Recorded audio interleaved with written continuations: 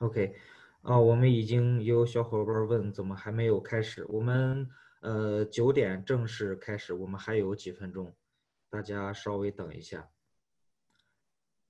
我们的所有的呃讲师还有主持人都已经到位。我们在正式开始之前，还有两三分钟，我给大家介绍一下这次的这个讲座的一些有关的知识。就是我们昨天请的是 Annual Reviews 的这个讲师总编来给咱们讲，然后有课后有小伙伴问怎么可以去多了解一些他们这个杂志社的信息。我现在给大家就介绍一下，就是我们这个 iJournal 有一个公众号 iJournal 公众号，我们最近就是每天都是在把我们邀请的这些机构每天都有专门的文章去介绍比如说今天我们是 CSP Canada in Science Publishing Group，所以我们这个 CSP 这儿是有这个文章来介绍。然后明天我们是邀请的 Plus，所以说我们的文章也已经在昨天已经发出来了，所以大家可以关注我们的 iJournal 公众号，可以来了解更多的信息。然后我给大家，今天我们正式开始之前，我花1分钟的时间，我给大家来介绍一个，不是这个，来介绍一个功能，就是我们这个直播的话，我们每次大家在进入直播之前，进入到我们的小鹅通的主页，右上角有一个分享的功能，我们鼓励大家就是帮我们把这么好的讲座给分享出去，就是我们鼓励大家你帮我们宣传一下，然后大家可以看，我给大家演示一下，你点击这个分享的按钮。就可以生成一个专属你自己的这么一个二维码和小海报，请大家就是帮我们分享出去。然后，如果有人是通过你这个海报来进入我们直播间的，我们的系统会自动记录出来，而且我们会有一个邀请达人榜，大家可以看这边，就是我们比如说我们昨天的讲座，我们有一位叫云上小斌的朋友。他邀请了55位好友来参加我们的这个讲座。我们最后就像我们宣传说的似的，我们最后会评出3名我们的推广大使，我们会给一定额度的红包的现金。当然，我们这次也是特别的力度很大，我们也最后会给一次评一个最厉害的我们的推广员，我们给一次免费标准润色的机会。所以说，我们也是希望大家就是帮我们把我们未来几天以及我们就是说今天的大家分享已经来不及了，就未来几天的这个直播帮我们分享，帮我们来宣传一下，邀请更多的老师同学来到我们的直播间。好，今天已经9点01分，现在我把时间交给我们的主持人，由他来介绍和开始我们今天的报告。OK，OK，I will，我会用2种语言，介绍咱们今天的嘉宾还有出版社，然后，因为我们是有分别向国内和国外同时直播的。OK，那我就开始，欢迎大家来听我们的讲座。我是今天的主持人张宁，然后我是投币得学术的创办人。我们这次系列讲座一共有5次，是 Peer Review Week，也就是同行评议周的一部分。同行评议周是每年一次的全球活动，旨在宣传同行评议在保持科学质量方面发挥的重要作用。今年的主题是信任同行评议。今天的报告同时面向中国和国外用户直播。首先，我们会邀请Canadian Science Publication 的执行总监 Susan Kettler 为我们做报告。然后投币得培训部的负责人Gary Stack 博士与 Susan 进行互动交流。最后我们回答大家的问题。Okay, I will repeat in English. Welcome to the second webinar in our series of peer review week webinars organized by TopEdit Author Services. My name is Ning Zhang, the founder and the CEO of TopEdit. Our webinar series comprise 5 events, all part of our contribution of a global peer review week events. The theme of this week is the trust in peer review. Thanks for joining us. Our guest speaker, Susan Kettler, the executive director of Canadian Science Publishing, will give her presentation in a moment, and then we will have time for a discussion, Q&A at the end. Feel free to ask any questions throughout this webinar by typing on them into the chat box. 下面我介绍一下加拿大科学出版社，也就是 CSP， 等会儿 Susan 应该会做一些更具体的介绍。CSP 是加拿大领先的非盈利科学出版社，他们有24种科学期刊，包括Facets， 这是加拿大第一本多学科开放获取的科学期刊。Susan 本人拥有超过30年的科学出版专业经验，曾在公司担任过多个职位，并在 CSP 从联邦政府过渡到私营部门期间领导团队。他还是加拿大学术期刊协会的秘书兼财务主管，参加了学术出版资助者协会特别工作组，并且是STEM 奖学金理事会成员。Okay, I will repeat in English. Canadian Science Publishing, CSP, is Canada's not-for-profit leader in mobilizing scientific knowledge and publisher of 24 journals, including Facets. Canada's first multidisciplinary open access science journal.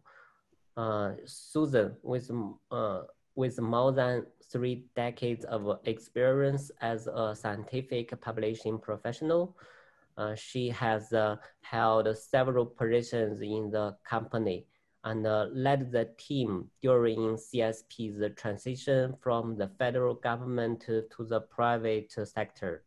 She is also secretary, chair of the Canadian Association of Learned Journals, participates on the Society of Scholarly Publishing Funder Task Force, and sits on the STEM Fellowship Board of Directors. 今天Susan 的演讲题目是rigorous peer review and specialized copy editing. Today, Susan will give us the talk, rigorous peer review and specialized copy editing. Okay, Susan, you can start. Thank you. Thank you very much, Ning. It's a pleasure for me to be joining you today. As you said, I am Suzanne Ketley, and I'm the Executive Director of Canadian Science Publishing. Today, I want to introduce you to Canadian Science Publishing, or as we call it, CSP. It's a bit shorter. At CSP, we have rigorous and personalized processes, which we believe set us apart from journals of other science publishers. Today, I'll be discussing our processes, our suite of journals, in particular, 2 journals that I think you'll really be interested in, and what we are doing to ensure that you can be compliant with your funder. I wanted to say that we're very passionate about journals at CSP. Why? Because journals allow you to contribute to the growing body of knowledge in your discipline, and that knowledge contributes to finding solutions to the world's biggest challenges that we're facing right now. It also helps you raise the profile of your university research department and also enhance your career and become seen as an expert in your discipline. And scientific journals are what CSP is all about. As Ning was saying, CSP is Canada's largest not-for-profit publisher of international scientific journals. We make scientific knowledge easy to discover, use, and share. As a not-for-profit company, we have two main strategic goals: to protect and instill trust in scholarly research, and to support research through high-quality, technologically advanced publications. We have a vision, a world where everyone is empowered with scientific knowledge. And our mission is to be champions of scientific knowledge exchange, committed to strengthening the integrity, relevance, and reach of science. We ensure that scientific knowledge is easy to discover, use, and share. We own and publish 24 international science journals, including 3 fully open access journals. Our journals are read in over 125 countries worldwide. Our editorial boards consist of internationally renowned subject expert editors and peer reviewers. We have editorial board members in 40 countries. Our peer reviewers are worldwide, and 89% of our authors appreciate the peer review experience with us based on surveys that we run. We pride ourselves on having personalized editorial service. We employ 10 editorial assistants to manage peer review of your manuscript. They ensure each submission is treated with respect, and they're there to answer any questions you might have during the publishing process. If your manuscript is accepted, one of our 19 scientific publishing experts are there to take over the copy editing and to manage the production of your manuscript. Now, I am hoping that Josephine Shortino is online. She is one of my employees, and I was hoping that she could speak briefly about the copy editing experience and what you could expect. Josie, are you there? Sure, I'm here. Can everyone hear me? Can you hear me? It's all good? All right. Thanks, Yes. Suzanne. And thanks, Ning and Gareth for making this happen today. So yeah, as Suzanne said, we truly do pride ourselves on giving authors personalized service. So that means that you could pick up the phone and speak to someone. And that means there's a face behind looking at your paper. There's a person looking at every word and every line. And our scientific publishing editors are educated in the discipline that they're editing. So if they're editing a microbiology journal, they know microbiology. Engineering, same thing. And so what our scientific editors, publishing editors do is that they're aware of the nomenclature in the discipline. They're aware of the technical and publishing standards in that discipline, and they apply that to every paper. Essentially, our scientific publishing editors are there to make you as an author look good. So they check the permissions, we make sure the references are proper and properly referenced and cited, and we take care of that for you, and that's part of our service at CSP. And we have 19 of those in-house working for us, essentially working for you as an author. Thank you, Josephine. Sure. Thanks, Suzanne. Our journal titles cover fields across the spectrum of science, technology, engineering, and math in both fundamental and applied sciences. And I'm hoping that you can read this screen, but we go from everything from biological sciences all the way to information and computing and everything in between, like agriculture, chemistry, medical and health, engineering, earth sciences, physical sciences, environmental sciences, math, and environmental design. And these are our beautiful journal covers so that you can see our suite of journal titles. I'll be talking to you about 2 of these in a moment. Papers in our journals come from around the world. These are the top 10 countries represented in our journals. Most of the articles come from Canada. The second biggest suppliers of manuscripts is the US, but third, a very close third, is China.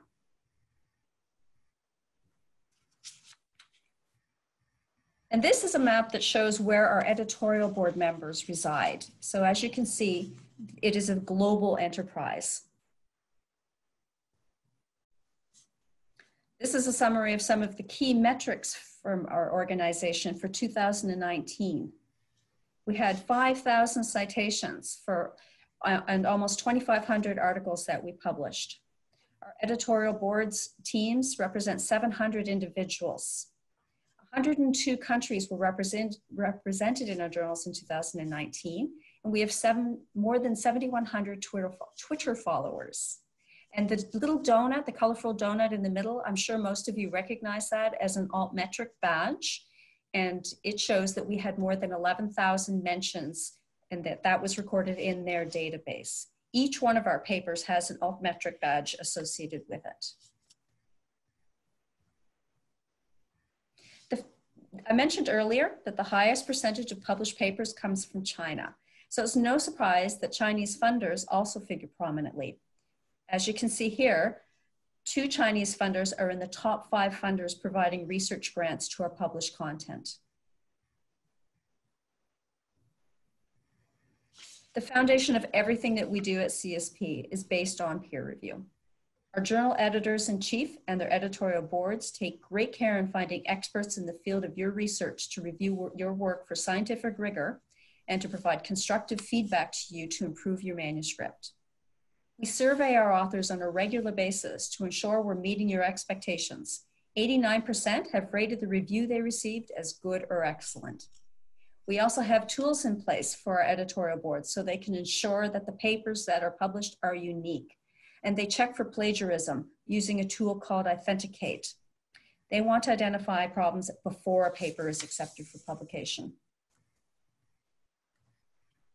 There are 2 policies that I wanted to talk to you about today.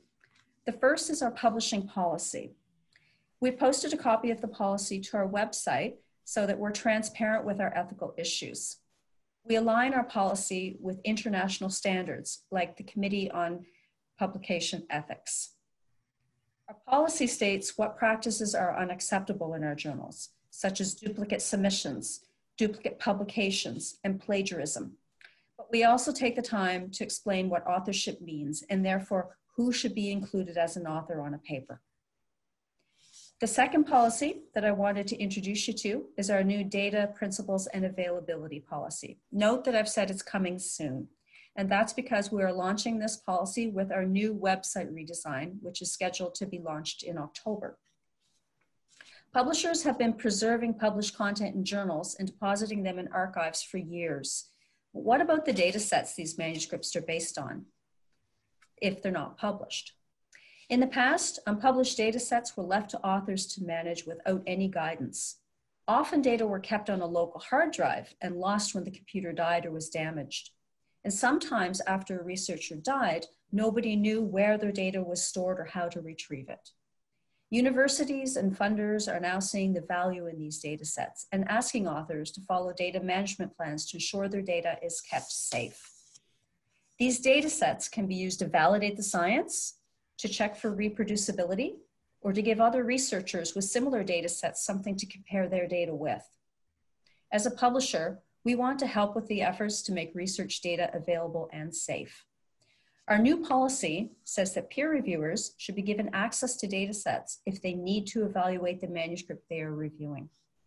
Every author should provide a statement saying whether their data are available for readers and how readers can get a copy of their data. That statement will be published with the manuscript. And for those authors who have data who are freely available on the web or in a server, CSP will include a link in their paper to that data set so readers can easily see the data. Now I move on to open access. Full open access is the practice of providing free and unrestricted online access to the products of research. It means that peer review content is immediately free to readers and that it is free forever and includes guidelines or licenses that communicate how readers can share and reuse content. We have 3 fully open access journals as shown on this slide: Facets, Arctic Science, and Anthropocene Coasts. In a minute, I'll be talking to you about Facets and Anthropocene Coasts because I think that they will be of great interest to you. Authors publishing in CSP subscription journals have many options available so that they comply with their funders' open access requirements, including major funders in China. Authors can place their accepted manuscript into their institution's repository or other website immediately upon acceptance.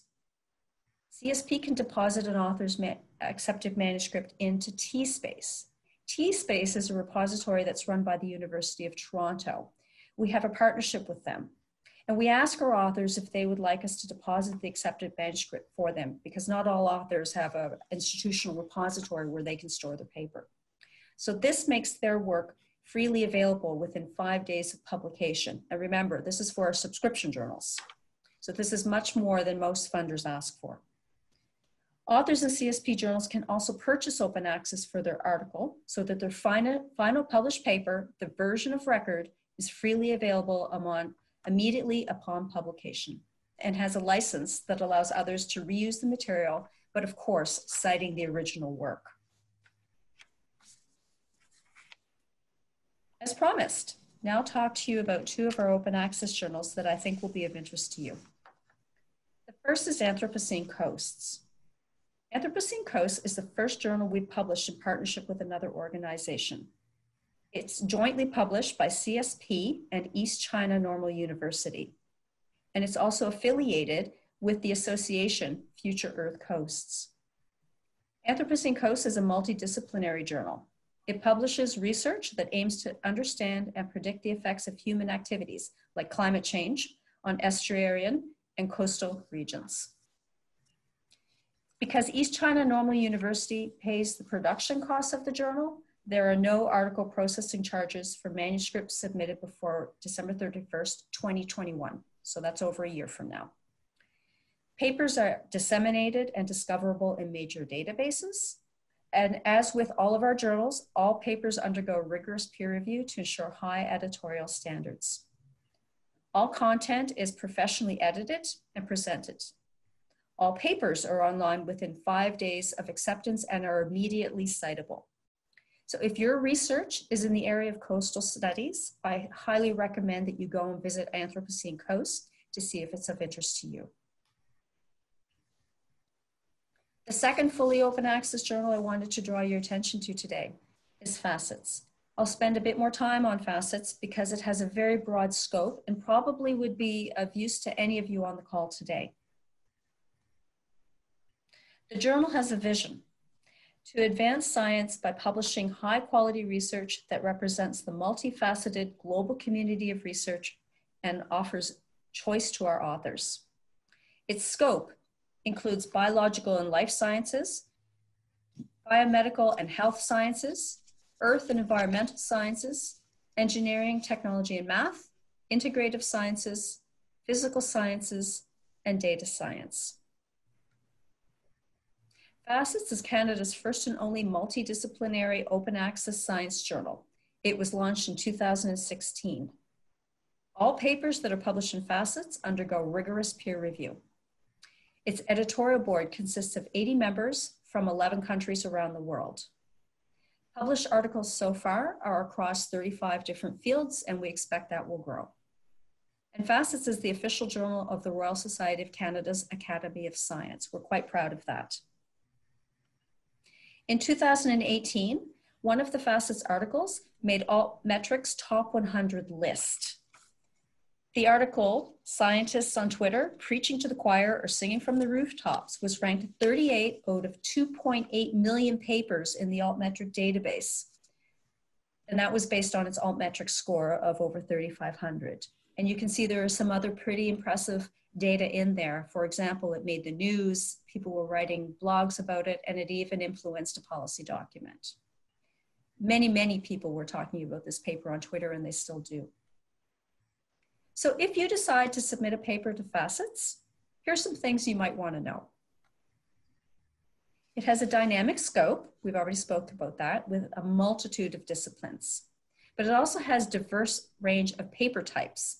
For example, research articles, review articles, communications, notes, perspectives, editorials, comments and replies, science applications, and forum articles. Like all CSP journals, acceptance is based on both the soundness of science and evidence of advancing knowledge. So even though it's a multidisciplinary journal, it's important to our editorial team that we be advancing knowledge with this journal. Facets accepts replication studies and studies that show negative results, which very few journals do. Facets authors are also invited to submit a plain language summary of their manuscript, and that we will use to boost your research by communicating to a wider audience, allowing your research to be understood by non-experts, policymakers, and the general public. We post plain language summaries to a platform called Medium, and then we link to that via our social media feeds. I mentioned the different sections in Facets, and one that I find rather interesting because it is so broad is the Integrative Sciences section. It filled a niche that in Canada, at least, we didn't have in any other journal. So this section allows authors to publish research that identifies, discusses, and investigates cross-disciplinary links that can lead to innovative advances in science communication, science and policy, science education, science and society, conservation and sustainability, ethics, and public health. A forum for researchers and policymakers to publish, share, and discuss the regulatory frameworks that shape both and are shaped by our science. Now, FACES is not sponsored by another organization, and it is open access. So because of that, we do charge to publish in the journal. But as you can see, the article processing charges, or what some people call an APC, is very low. It costs $13.50 US for most paper types. Comments and editorials are $500 US. And here's some information about how you can go and visit the journal and talk to us on Twitter about it and what you think of the content. In summary, why should you publish with CSP? I hope I've imparted how much we value your paper. Through rigorous peer review, we employ editorial assistants to help you through the peer review process. As Josephine was saying, we copy edit and prepare your paper with much care and diligence, and we have subject-specific scientific publishing editors on staff to do that. You keep the copyright of your published work, and we do not charge fees for you to reuse your material. We comply with major funders, including Chinese funders and those who are part of Plan S Coalition. You get to choose the most relevant journal among our 24 journals for your research, and you get to meet your funders' requirements for open access as well. We keep your work safe and archived in established archives, Portico and Clocks. However, we also boost your paper. I mentioned that we have an altmetric badge for each one of the articles that we publish. This connects articles to researchers, experts, and the public. After an article is published, we tally metrics. We list who is citing your paper, and we soon will be listing the number of viewers for each of the published manuscripts as well. We use robust metadata, and we send it to all the major indexers, which means your work will be discovered, and your work will be available worldwide. We've also loaded all of our journals into a new app called Research App, which is a news-style feed for academics to find newly published papers across publishers. The app pulls newly published papers from publicly available RSS feeds. And with that, I conclude my presentation. Thank you.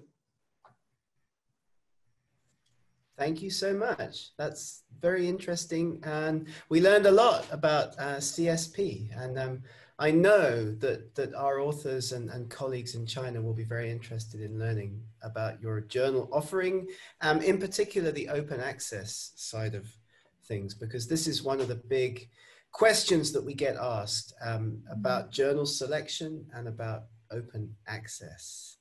What I'm going to do is just talk for 10-15 minutes about peer review, if that's all right with everybody, and then we'll come back and we'll get into some of the questions that our audience is asking. So I'm just going to quickly share my screen, if I can figure out how to do that. Yeah, 1 second. We love Zoom.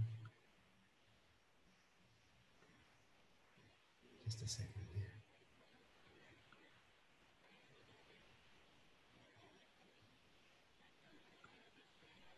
There we go. All right, so now you should be able to see my screen, and I hope that everybody can see and hear me. Yeah, okay. we can see that. Awesome. Well, there you go. That's the poster for today's event. And our authors ask us often about peer review. And of course, this is Peer Review Week. So let's talk for 10 minutes or so about how to survive peer review as an author. Very important. What is peer review?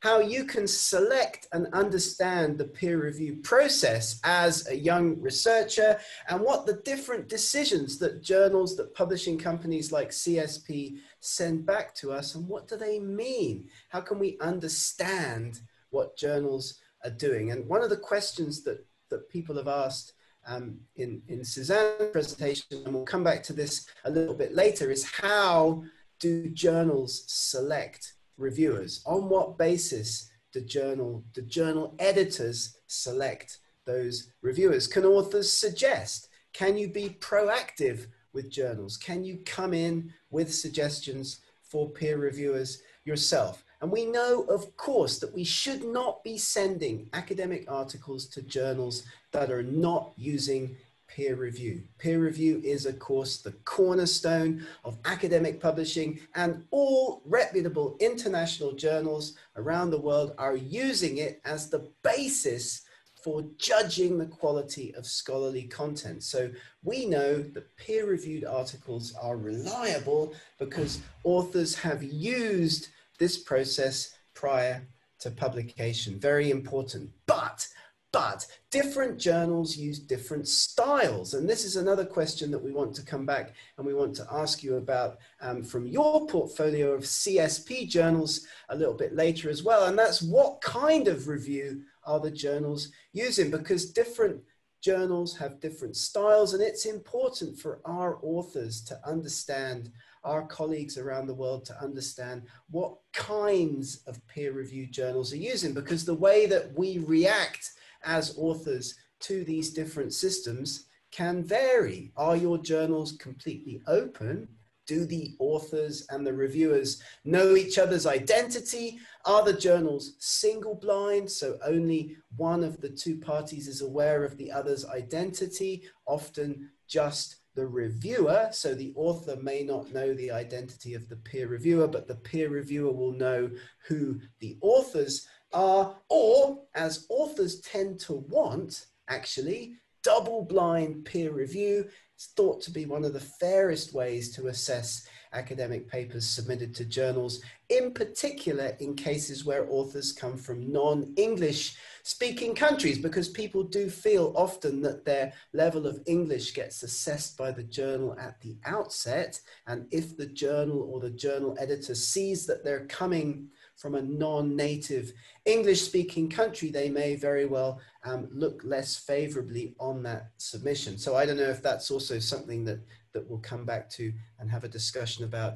in a little bit. We teach authors as well, of course, that they get a view back from the editor that may not necessarily reflect all of the comments that come to the journal from the reviewer. Reviewers often make comments to editors that authors never get to know about. And so how we respond to the comments that come back from peer reviewers is also critically important. And this touches on the issue of trust in peer review. Do we have a feeling that really the decisions that journals are making about our papers are based on all of the comments that the journals actually received? And we know that peer reviewers often, and this is an issue that we're anxious to also discuss with publishers and colleagues around the world, because often the peer review process from an author's perspective can be quite a negative experience. Peer reviewers often look for problems with submitted manuscripts. They tend to think, where are the issues with this particular paper? And as we know as authors, often these issues show up in the methods section. So I'm keen to emphasize that young researchers, in particular, authors around the world, should reach out to their mentorship networks during the writing and research process to build a pool of potential colleagues who might be usable by them, by journals, as peer reviewers for their articles. So who can you involve? Send your work to other colleagues, send your work out to your international network so that when you submit to a CSP journal, when you submit to Facets or Anthropocene Coasts and the editor comes back to you and asks potentially for suggestions for peer review, or indeed you put into your covering letter suggestions for peer review, you can get ahead of the process, the peer review process, by having people in your cover letter that you are already talking to about your research, that you already know have a potentially favorable view of your research. That's why it's so important for us to network as academics. And I know that that's also something that we'll want to come back and talk about in a little bit. We encourage young researchers all over the world to network, to be in touch with other colleagues in other countries, other researchers working in other research groups, to talk about their work, to attend conferences, to network online, of course, which is the way that we're mostly doing things these days, but build that mentorship network so that you have the opportunity to make informed suggestions for peer review when it comes to that point. And of course, journals give you this option often, and very often these days. Again, I don't know the situation with the CSP journal family, but often the option exists for reviewers to be deselected or selected in these journal online systems. So that's something for authors, for young researchers to keep in mind also. What do the comments mean? What are the different decisions that come back from journals? We're getting usually minor or major comments that come back from our journals, and how we respond as authors to those different comments is actually quite different, because we know that major revisions from a journal, usually then the editor's going to be looking to solicit additional comments, probably from the same group of peer reviewers, whereas minor comments that come back from a journal, usually that's just left to the authors to make those changes, and then the paper hopefully is going to get accepted. How can you do this effectively as a young researcher? Always the most important thing to do is to show your editor that you are taking this process seriously. So making that response document with your comments interspersed with the comments that come back from journals. And we know that journal editors are looking to make sure that you are doing everything that you're asked to do within reason, of course, but to show the journal editor that you take this process seriously, and be polite. There's no reason why you can't make your peer reviewers, your editors, feel good about their contribution to the process. Thank you for the wonderful comments. Thank you for the amazing, insightful remarks on my work. I know that when I get these kinds of comments back as an editor, as a reviewer, I feel good. I think, oh, I made a good comment. I helped this author. And that puts me in a better frame of mind to make positive comments on that article when I'm asked to by the journal to send it back with a decision. So have you received review comments from a journal? Most important thing to do is to take the process seriously. Show the editor that you are fully incorporating all of those suggestions into a revised manuscript, addressing your rebuttal letter politely back to the editor. We will give you templates for doing this, of course, helping you to effectively manage the process. We, of course, can also edit your English to help you be as good as you can be with those comments that go back to the journal. So, peer review at international journals, trust in peer review at international journals is very important, but I would emphasize that how you select and manage the process and how you deal with the different decisions that come back from journals is very important. And with that, I think it's time for me to go silent, or at least minimize the screen, and we can throw this open for discussion with our other panelists. I don't know, like, if Suzanne or any of your team, you have some comments that you'd like to make about the peer review process, I think in particular, because that's what we're celebrating, peer review week. Absolutely, absolutely. And I completely agree. Cornerstone of everything that we do in the journals. Our journals would not exist if it were not for peer review, because what would be the point? And as I mentioned earlier, the authors really appreciate the comments that they get back from peer reviewers, because they might not have their paper accepted first time around, but they then have the material and the answers they need on how to improve it so that they can go forth and get their paper published. And so I'm a firm believer that that is the real value of peer review. It's making that manuscript better along the way. You were asking a few things about our peer review process. Yes, absolutely. Like let's talk about that, because that sure. Will be interesting, please. Yeah. One of the things you mentioned is whether it is a single blind or double blind or open, and the entire industry really does range. But where we land is in the single blind right now. When we launched Facets, we had a conversation about whether we should have open peer review, because some journals are doing that now, where the author knows who the peer reviewers are and the peer reviewers know who the authors are. And in some cases, journals will even publish the reviews along with their paper. We chose to go along with what we know best, which is single blind. So in that case, the authors do not know who the peer reviewers are unless the peer reviewers decide that that's fine and they can identify themselves to the authors.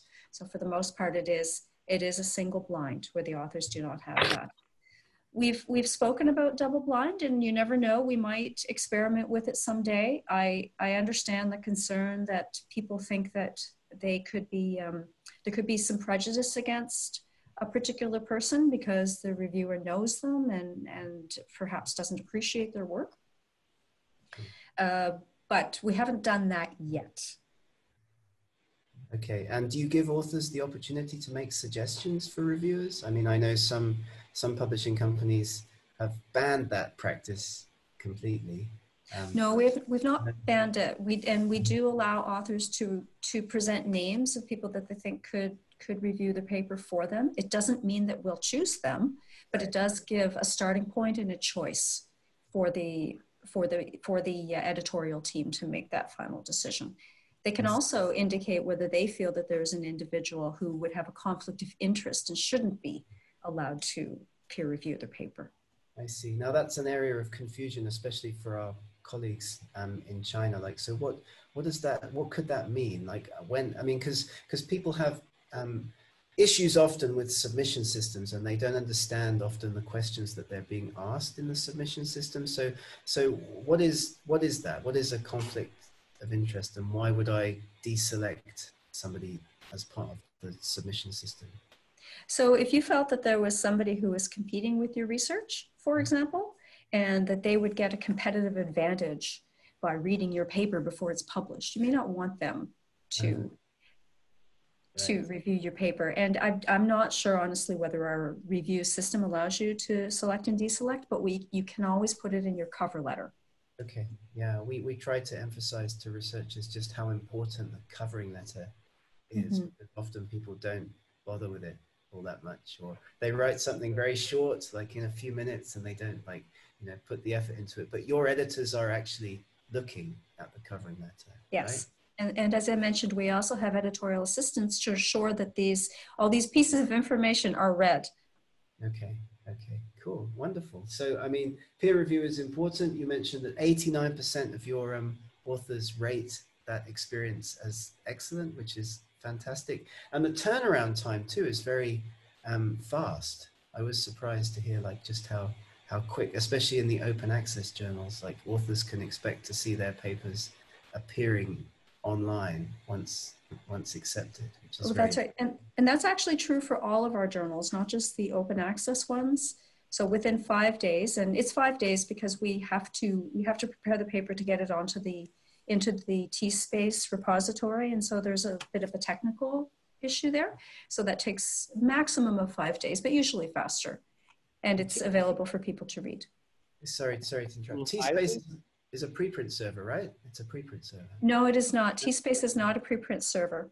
It is an institutional repository with the University of Toronto Libraries.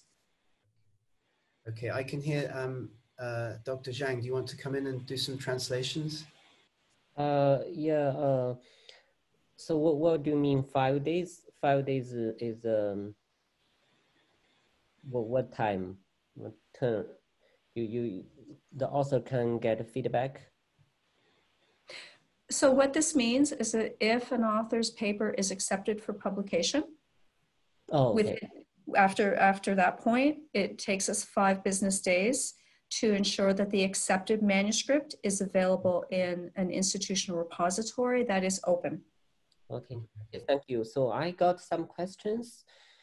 One question is, how long is the period of the review, especially for the open access journal facet? Will the time shorter?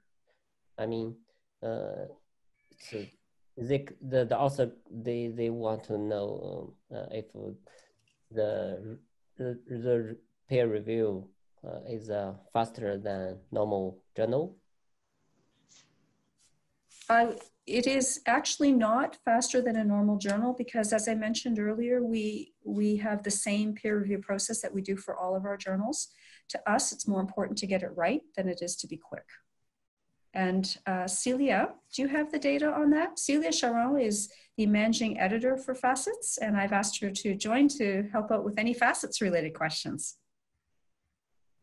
Yeah, so I'd say the time to first decision for Facets last year was within the sort of 30-day period. So that would be the time from submission to receiving a decision with peer review reports. Usually a reviewer is given a deadline of when they're invited, they're given a deadline of returning their review within 10 days. We recognize that reviewers themselves can be really pressed for time, so we don't want to overburden our pool of reviewers, and we want to make sure that they provide the right, enough information for an editor to make an informed decision. I don't have in front of me how that compares with other open access journals, but around 30 days is about the industry standard that we aim for. Of course, on a case-by-case basis, things could take a little bit longer or go a little bit quicker. It really does depend on the paper, but on average, we're looking for that 30-day time. Okay, thank you. So Ning, can you repeat the question and the answers shortly in Chinese to our audience?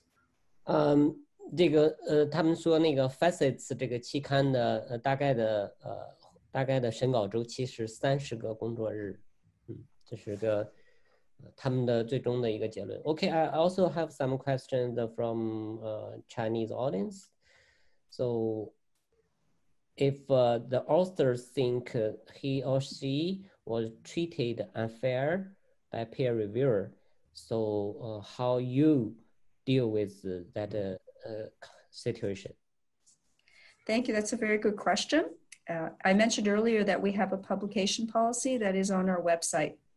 And in the publishing policy, it states that if an author feels that they were unfairly treated, that they should take up the matter with the editor-in-chief of the journal. And the editor-in-chief will talk to them about how they felt that they were treated unfairly, and they will do a review of the situation. Oh, okay. 好，那我okay, I will translate it. 那个 Susan 的意思是，就是你可以跟那个主编写信，然后告诉这个主编你是被不公平对待了，然后有可能会有这个翻身的机会，所以你如果觉着这个是确实有可能是存在这种情况，你最好是跟主编写信。Okay, so how you another question is how you select a peer reviewer? What is the standard? I'm a PhD student. Can I become a peer reviewer? The way that we choose the peer reviewers is through our submission software, Scholar One. They provide a database of experts in all the different fields of research. When an article comes in, we check the subject and we go to the database to find peer reviewers that way. I did mention also that we look at whether an author has suggested people for peer review as well, and they would be considered as well. Whether somebody can become a peer reviewer, typically they would have to be in our system, and the way that they get into the ScholarOne system is by submitting manuscripts to us, and then their research becomes known and part of the database. OK， 好，Thank you。我简单翻译一下，就是他们是用那个 ScholarOne 的系统，应该是 Elsewhere 的一个投稿系统。如果他们就是通过这个 ScholarOne 来选择他们的 peer review， 如果你有这个固定的，如果你有那个可以推荐的人，他们也是可以考虑的。如果你推荐的这个人不在这个 ScholarOne 这个系统里面，他们也会考虑的。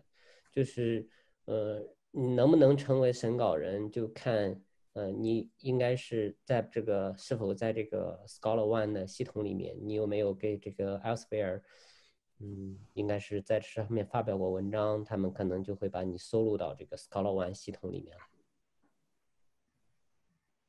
Okay, yeah, I'm done. Cool, thank you. I'm going to jump in with some questions from our Indian colleagues. We have quite a number of people listening to this webinar from other parts of the world. And so one of our colleagues in India is asking, open access is not accessible for some students, even in developed countries from reputable institutions. How can students from some countries where maybe there's less research funding available get access to open access journals when the APC is quite high? I mean, this is another common question that we get asked. I mean, Yes. I know you mentioned that your APC is actually not that high, and I agree with that compared to all like open access journals. But I mean, we have the same issue here in Hungary, in Central Europe. Like, people have no access to research funding at that level. So what would your response to that be? We do offer, Celia or Josephine, I'll ask you to take your mics off so that you can guide me on this one. But I do believe that the policy is that for there are certain countries where we do waive the fees. Is that correct? That's right. It's if you look up Research for Life, so the number 4 and then Research for Life, those are countries that tend to get open access fees waived, I believe, for every open access journal, but definitely for Facets and our other 2 journals as well.